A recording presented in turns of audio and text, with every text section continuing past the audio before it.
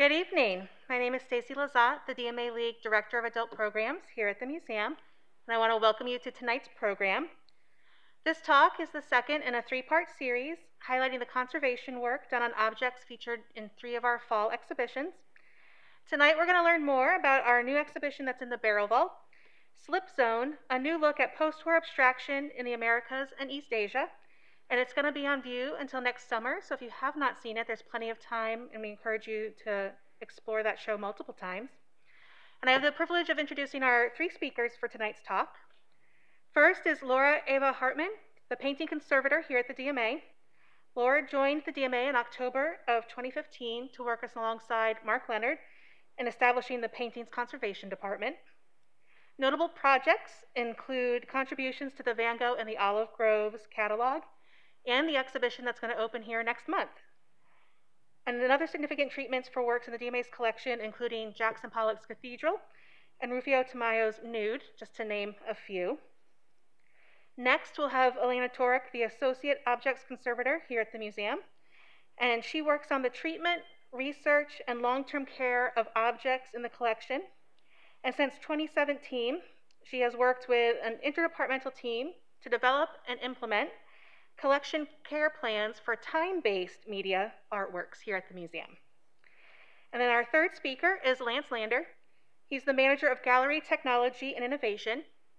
During his 17 years here at the museum, he has managed the installation of all time-based media, and he designs, installs, and maintains all technological components that you'll find in both our exhibitions and our galleries.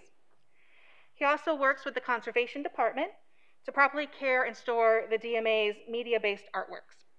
Some of his noteworthy installations include Phil Collins' The World Won't Listen, Take Your Time, Olafur Eliasson, The Fashion World of Jean-Paul Gaultier, and most recently for A Dreamer of Houses. But now, please join me in welcoming Laura Hartman to the stage, who will begin the presentation.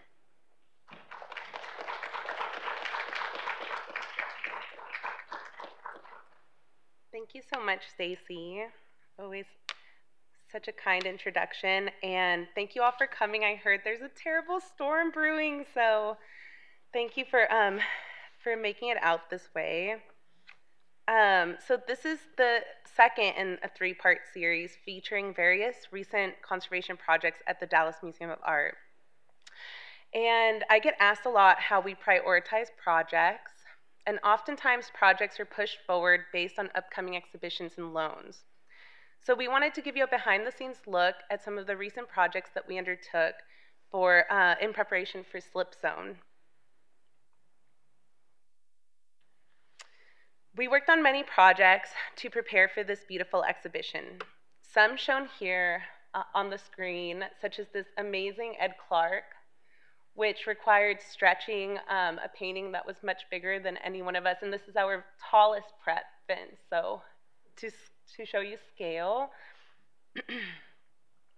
And it's important to note that projects are never done in a vacuum, and we work very closely with many wonderful colleagues, including our preparator and registrar friends. And this evening, I'm excited to share a deep dive into one of these projects, and then my colleagues Elena and Lance will share their work on a time-based media work of art. So I showed a couple of these slides during the last talk in the series, but I wanted to make sure you all know that the DMA Paintings Lab is actually a visible conservation space, which means you can all peek through the glass and get a good glimpse at what we're doing at any given time. So come on your next visit. And fundamental to building the studio, now over 7 years ago, probably longer, and establishing the formal paintings conservation program at the museum was creating an open space for treatment and research, so that perfect mix of art and science. Conservators are stewards of art, and we work towards the long-term preservation of cultural heritage. In doing so, we are guided by ethical guidelines instituted by our professional organizations in the United States, primarily the American Institute for Conservation, or AIC. And fundamental guiding ethics include that we aim to be minimally interventive, So we choose the less interventive path for each treatment step as is possible, such as choosing to retouch a tiny loss as opposed to repainting a whole work of art. And I showed this last time, but it's a viral example of kind of what not to do. We also use appropriate and reversible materials and techniques, and we fully document the process. So with that foundation in mind, last year, the Dallas Museum of Art was awarded a grant from the Getty Foundation to participate in the Conserving Canvas initiative. This initiative was focused on expanding mentorship programs to train generations to come in specialized conservation techniques in which training might not be widely available, hybrid tear mending being one such technique. Therefore, the premise of our project was to advance training in hybrid tear mending and continue sharing and developing this technique with colleagues near and far, as tear mending and structural treatment are a particular interest of mine. Underlying the project was the treatment of this powerful work by Bolivian painter Maria Luisa Pacheco, titled Stoic Figure, painted in 1959. The summer previous, to the project a year ago, COVID makes time not make sense, in preparation for the reinstallation of the Latin American permanent galleries at the museum, this painting emerged from storage, having arrived at the DMA already damaged in 1959, actually on its way to the museum for that exhibition, and therefore it was never exhibited. The damage that occurred resulted in a large tear. Apart from allowing us to finally exhibit this great work, treatment of the damage presented the opportunity to develop and train in mending techniques specifically related to modern and contemporary paintings. Pacheco was an influential painter and mixed media artist born in La Paz and immigrating to New York City in 1956. Her early work is indicative of the indigenism style of contemporary Bolivian painters with an edge in more abstract experimentation.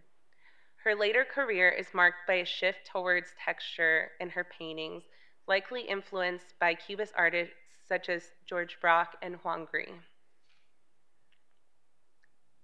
Her paintings, however, continued consistently to show an underlying indigenous inspiration reminiscent of her Andean culture, which is exemplified by the painting at hand. Reflecting on her art, Maria Torok, a contemporary Chilean artist, commented that you can feel the transparency of the air in Bolivia in her art and her constant authenticity. Images of the landscape in La Paz, and especially mountainous views such as this, show clearly the influence of her country and land had on her work. And texture and surface in her paintings are so important that fundamental to this treatment was preserving those features. And here are some raking light images showing the beautiful texture found throughout Stoic Figure. The work, apart from the tear, was in almost pristine condition, likely from remaining untouched in museum storage for all of these years. The tear was also a perfect candidate for localized tear mending techniques. Hybrid or modified hybrid techniques are a particular type of structural treatment that I prefer in-house here at the DMA for tear mending. Hybrid tear mending is a beautiful technique. The goal is minimal intervention and to bring the area as close to its original state prior to the damage. This means not only re-establishing the weave structure and tension, but also using materials that will react similarly to the original. Professor Winfried Heiber originated the technique. He was a brilliant conservator and a generous colleague. His paper in Alternatives to Lining is a fabulous introduction to thread-by-thread tear mending if you're interested in taking a deeper dive. Christina Young's essay in the same publication is also fabulous. The illustration here shows the type of thread joints you might encounter during mending, explaining generally that the goal of the technique is to reintroduce tension to the mended area, distributing stress evenly at the mend. In the past, other options could have included, and are still used at times, patching a tear or lining the entire canvas. However, as suggested by the name, this technique entails reweaving each thread of a tear back together using adhesive as needed to introduce tension back to the area, in a way truly reversing the damage as opposed to just fixing it. The tools used for tear mending are generally pretty DIY. Here you see the general setup of finely tweaked scissors, dental tools, tweezers, needles, and weights. We don't really have an industry that makes any specific tools for us necessarily, or at least at any wide production.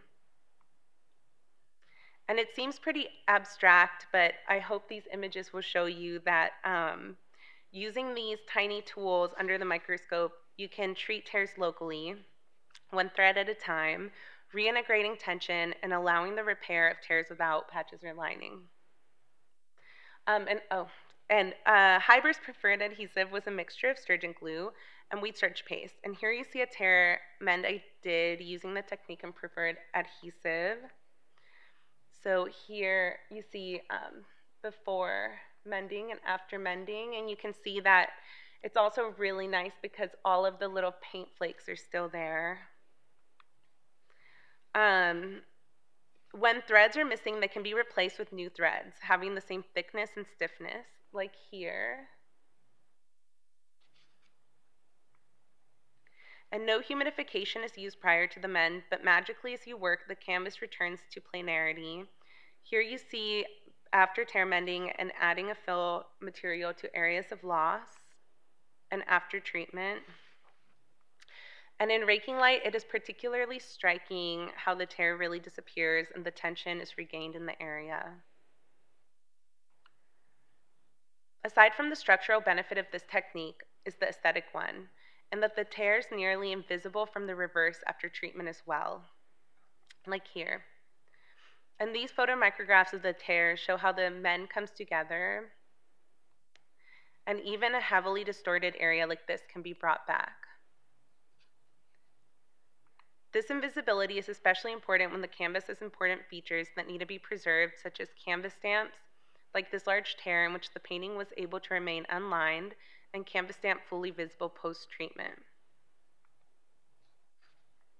Conservators work, conservation work is done on a case-by-case basis, as I mentioned earlier, analyzing and modifying treatment to the specific needs of an object. So for each tear, you have to start by looking closely and choosing your technique and adhesive, for example, to suit the specific needs of the object in front of you.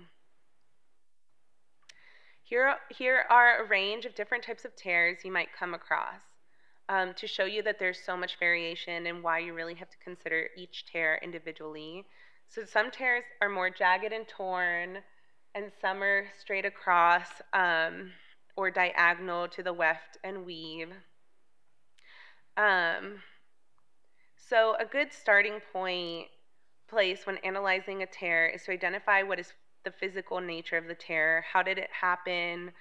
Was the painting cut with a knife? Did it kind of fall and then the fibers split? And this will guide your adhesive selection, with the goal always being controlled reversibility. And here are some examples of tears and adhesives chosen specifically for the type of tear, just to give you a sense of the differences. So in a situation like this where the fibers are kind of wild, you might want to choose something like wheat starch paste, sturgeon glue mixture, because it does have a lot of flexibility. It's easily reversible, but it's not the best adhesive perhaps for a straight tear because it can be a little more brittle. And in that situation, you might want to pick something that fills the gaps and kind of holds it together a little bit better.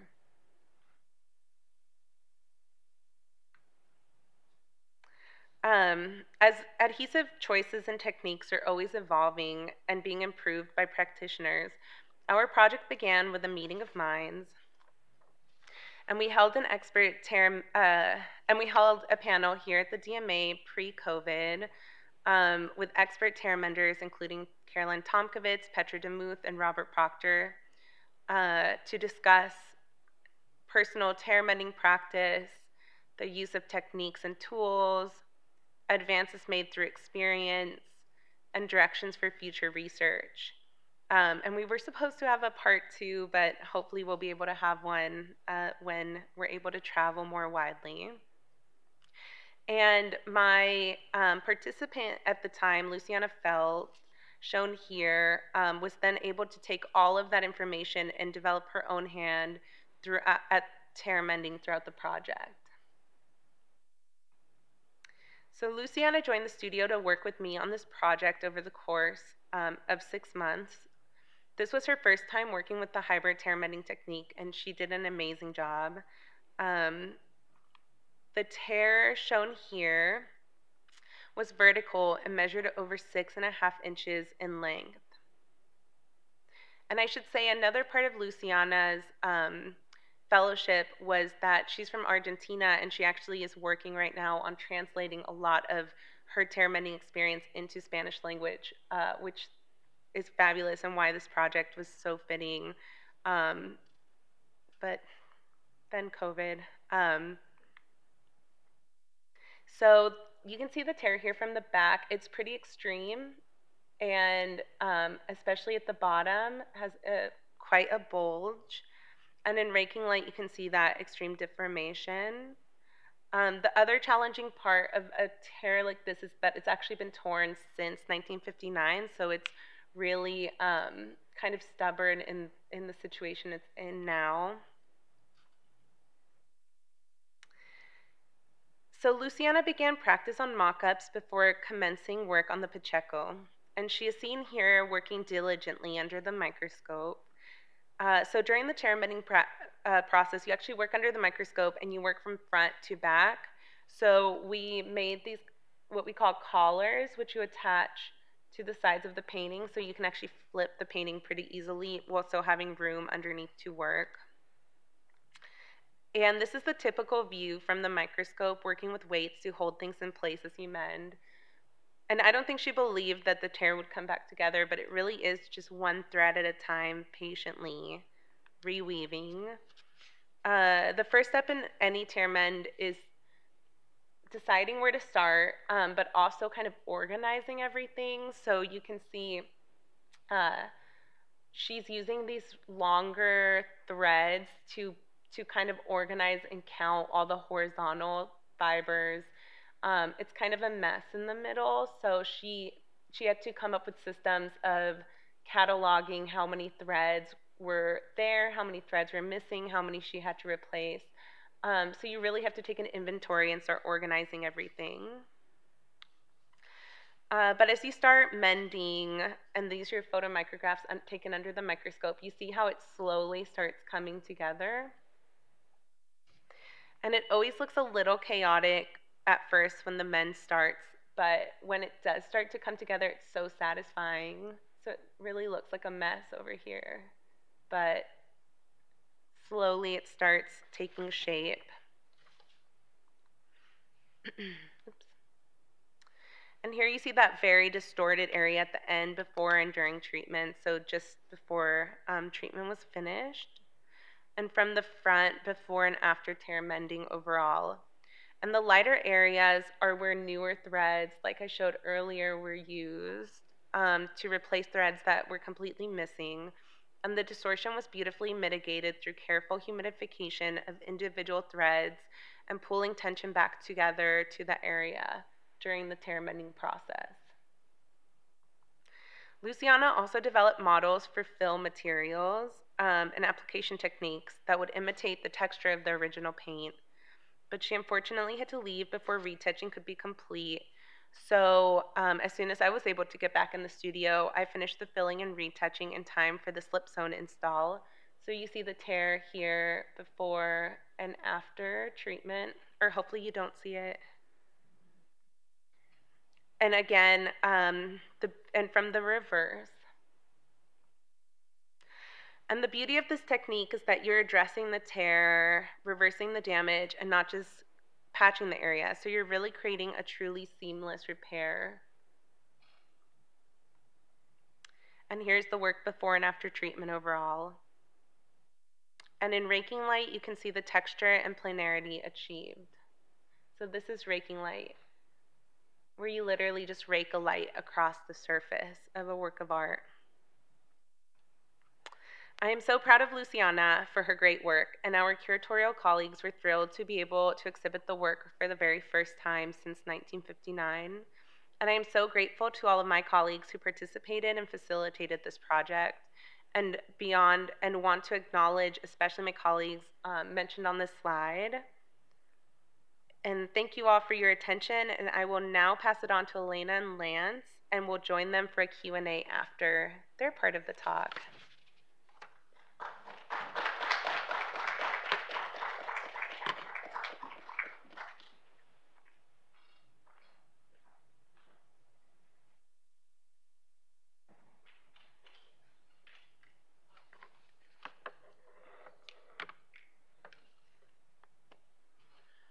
Hi, everybody. Thank you, Laura, and thanks again to everybody for coming out this evening. It's great to see so many people here. Lance and I are going to spend the next 10 minutes or so sharing the work we did this summer on Atsuko Tanaka's work, Bell, in preparation for the Slipzone exhibition. So this piece, made from 12 bells, wire, a motor, and a switch, was first made by Tanaka in 1955 and exhibited that same year at the first Gutai art exhibition. The original no longer exists, but the artist recreated 5 versions of this piece during her lifetime, and the DMA co-owns this one with the Rachofsky collection. So the work is interactive, so the viewer's involvement is an integral part of it. Just by show of hands, how many of you have seen this already in the Slipzone exhibition? Okay, good, a good amount of you. So you've heard how loud it is. So when the push button switch, which is located in this image just on top of the pedestal, is pushed, the bells play very loudly in a predetermined order, and sound travels around the room and through the gallery. So in Slipzone, the physical components of this piece are installed along the floor around the perimeter of the Stoffel quad, and then out into the main area of the barrel vault. So this part of the exhibition is curated by our colleague Vivian Lee, who's the Lupe Murchison Curator of Contemporary Art, and titled Destroy the Paintbrush. And this gallery features numerous other artworks, both from and inspired by the Japanese-based Gutai art movement of the 1950s, 60s, and 70s. So here you can see works by Kazuo Shiraga, Shozo Shimamoto, and Jackson Pollock, all in the same area.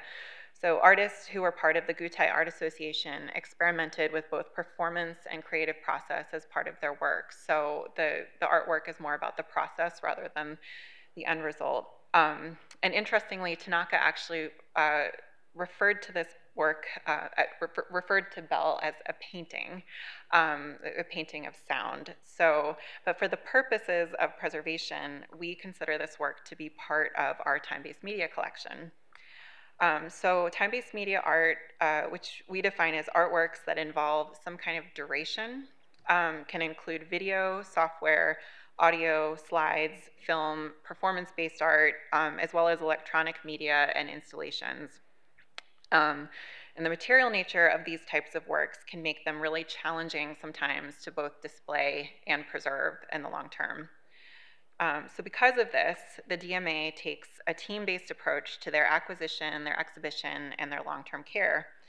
Our internal time-based media art working group includes members from 6 different departments, and Lance and I represent 2 of those. So Lance is in exhibitions, and I work in conservation. And we all work together to talk about and address the challenges that commonly come up with these types of materials. The DMA has approximately 75 time-based media artworks in its collection, and as it has grown, so have the responsibilities of our team. So some of the artworks might only be a few seconds long, like this James Coleman video installation, which includes just a very quick scene on an amusement ride that loops over and over again. And others may play for an infinite amount of time, like John Gerard's Western Flag, which is a software-based artwork that digitally reimagines the Lucas Gusher in Spindletop, Texas, which is the site of the world's first major oil find in 1901, but as a flagpole waving a flag made of black smoke in an isolated landscape. So we actually don't own this piece, but recently installed it in 2018 in Truth. So although some of these artworks might date back to the middle of the 20th century, the DMA actually only began collecting them in 1998. So the first time-based media acquisition here was a 1996 video work by Rosemary Trockle titled, for example, Balthazar, Age 6. And as technologies have advanced over time, and in these last 2 decades of collecting, while we've been collecting, artists have also been able to create artworks that are even larger and more complicated. So this recent acquisition, Rubber Pencil Devil by Alex DeCorte, was up until just recently in our For a Dreamer of Houses exhibition. It includes hundreds of components, including a painted aluminum house frame, over 200 neon tubes, a 15-monitor video wall, and a nearly 3-hour-long video that plays in the back of the house. So this piece took our team almost a year to plan for, and then a full 5 weeks to install for the exhibition in the back of the barrel vault. So going back to Tanaka, whenever a curator decides they want to show a work from this part of the collection, our team prepares by first doing examination and research behind the scenes. So Lance and I were really excited when we heard this was on the checklist for Slip Zone, because we've known for a little while that this piece was in need of some conservation treatment.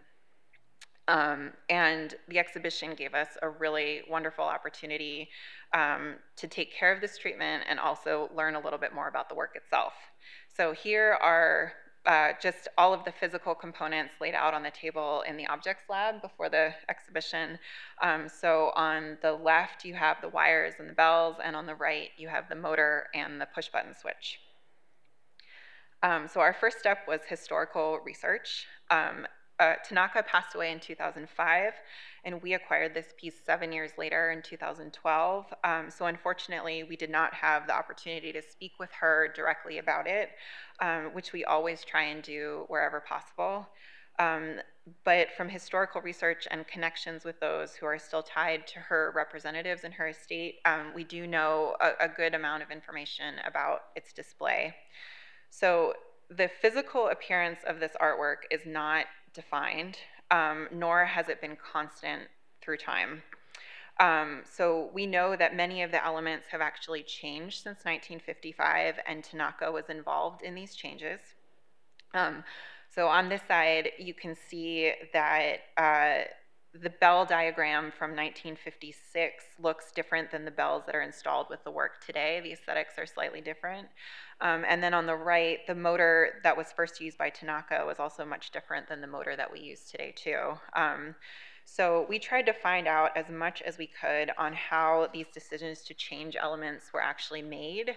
For example, was it related to aesthetics? Was it related to technological changes over time? Because this information informs our conservation decisions as well.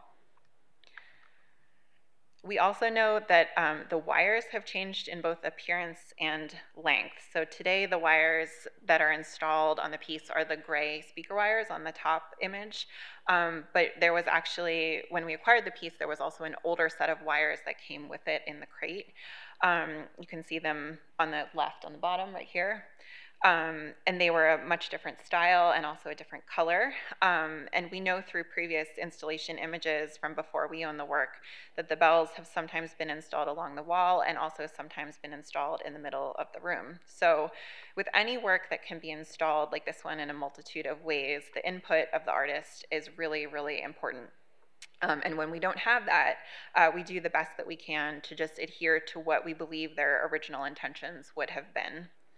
So because we know that Tanaka was involved in the replacement of the parts that we have today, we want to preserve them for as long as we possibly can. And we all know that this can be difficult with certain technologies. I mean, we all replace things like our cell phones and our computers every few years.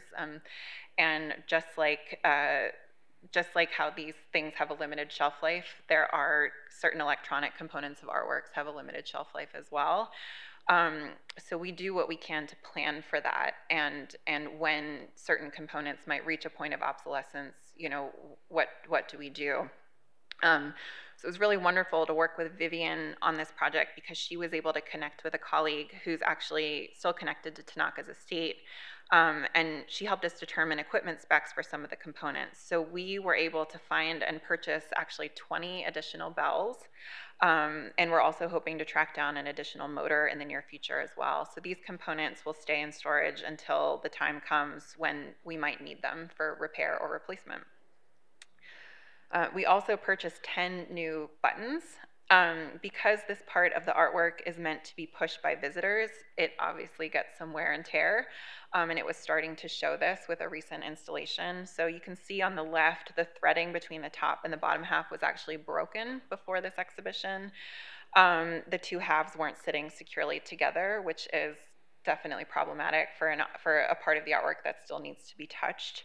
So we've been trying actually for the last couple of years to find a replacement for this element, and Vivian's connections enabled us to do so. So although the replacement, which is the image in the middle, is not a perfect match, we know that it's the closest one that it exists to, like today, and that's available.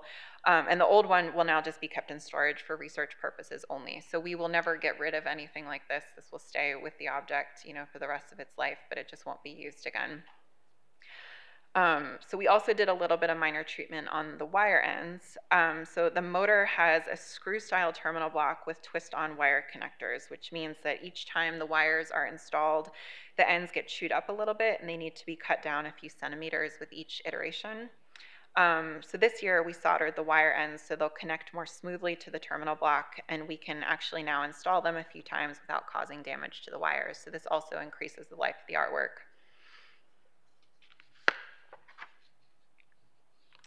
And there are a lot of challenges involved with preserving works that involve new technologies. And while interventive and preventive conservation is helpful in extending the lives of these works as long as we can, the other really big tool we have that our team uses a lot is just documentation. We do a lot of documentation. And whenever we work on or install a piece from our time-based media collection, we try to add as much as we can to our files. And our work on Tanaka this year was no different. So generally, for media works, there are two different times in its lifetime where we, try and really take in as much information as possible. And the first is when it comes into the collection, when it's acquired, and the second is each time it's installed. So now I'm going to turn it over to Lance, who has been here for 17 years with the DMA and installed this piece quite a few times. And he's going to show you just a few different iterations of this work and also talk about how our team handles install and documentation. Yeah, I'm going to show some different examples of different iterations of other works of art. I've installed, I think the Tanaka bells I've installed about 6 times that I can think of. This is the current installation in the Stoffel quad, and the image on the right is at the Rachofsky warehouse. And you see how it's 2 completely different installations.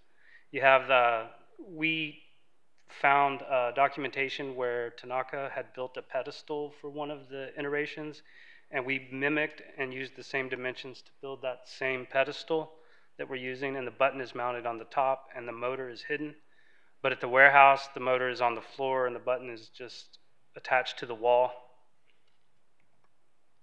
Here's that same piece. This is at the Guggenheim. It's hard to see, but the bells were scattered along the level 2, the second level. Here's a close-up from the same Guggenheim installation. And each time I've installed this piece, it's been completely different. I don't think I've ever done it the same twice. And the last 2 times I installed it, we installed it and walked away, and then it was decided that it needed to be reconfigured. So we had to redo the whole thing.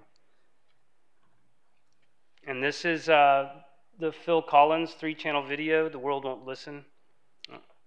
This is a 3-channel synchronized video that we did in 2007. And this is another iteration of it. It's just shown as a single channel. This was done in 2018, is it? Yeah. 2018 is a part of the Truth exhibition.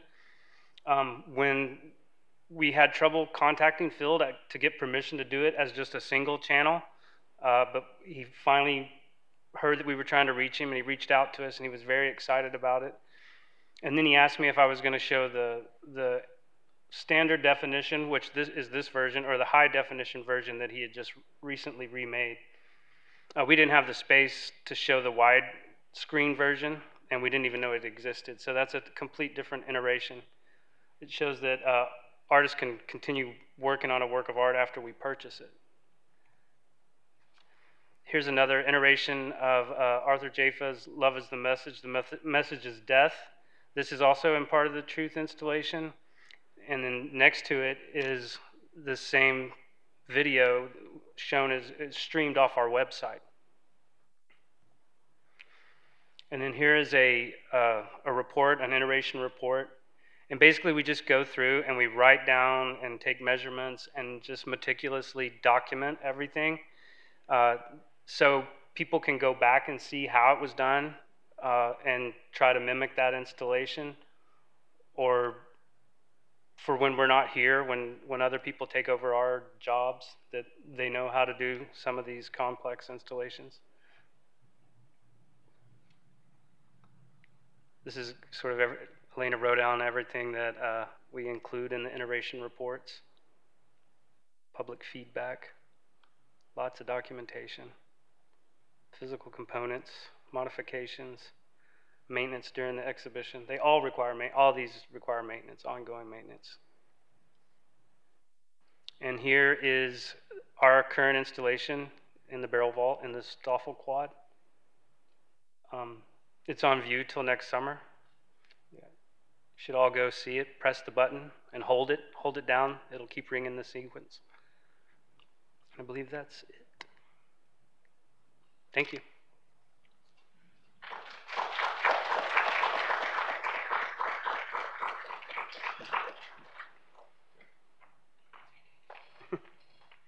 Does anybody have any questions? Yes. So when you're doing that method of repair for leaving the canvas, how do you maintain tension on the strand while the adhesive is setting? I have to repeat the question. The question was, how do you keep tension in the strand while the adhesive is setting? So there's a couple. We actually set the adhesive with hot air or a hot needle, so it actually sets really quickly, actually. But the weave itself, the fun thing about the adhesives that we use is that they're super easily reversible, so you can actually like attach one part and then pull from the other side, so you can actually like keep kind of putting water on it, lifting it up, pulling, so you can kind of do a back and forth. But it's all about the adhesive and all about the hot air or hot needle or whatever setting it.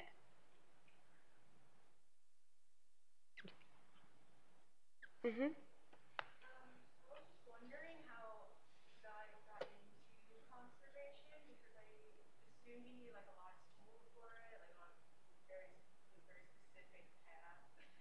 It's specific. The question is, how did we get into conservation? I'll let Elena. She has a very interesting path into conservation. I think everybody does. The great thing about conservation is that it's a really interdisciplinary field. So there's a lot of people that come from many different backgrounds that I think makes it like that much more fun to, chat with colleagues and so, the main things that you need before you go to graduate school are strong foundations in art history, and chemistry.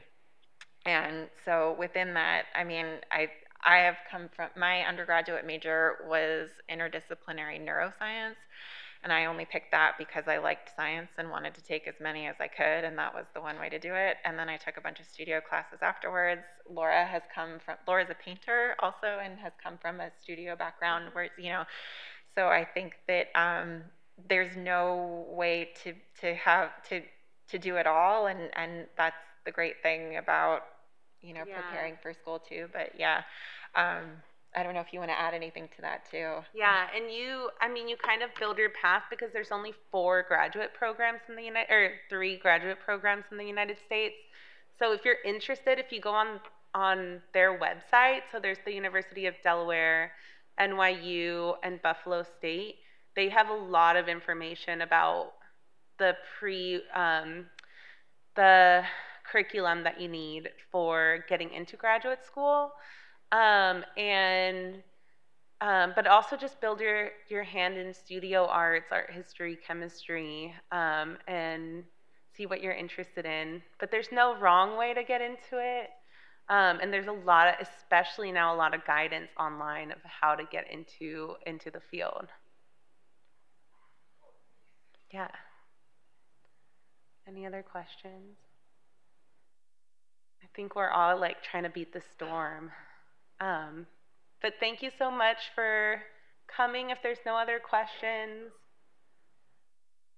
thank you so much.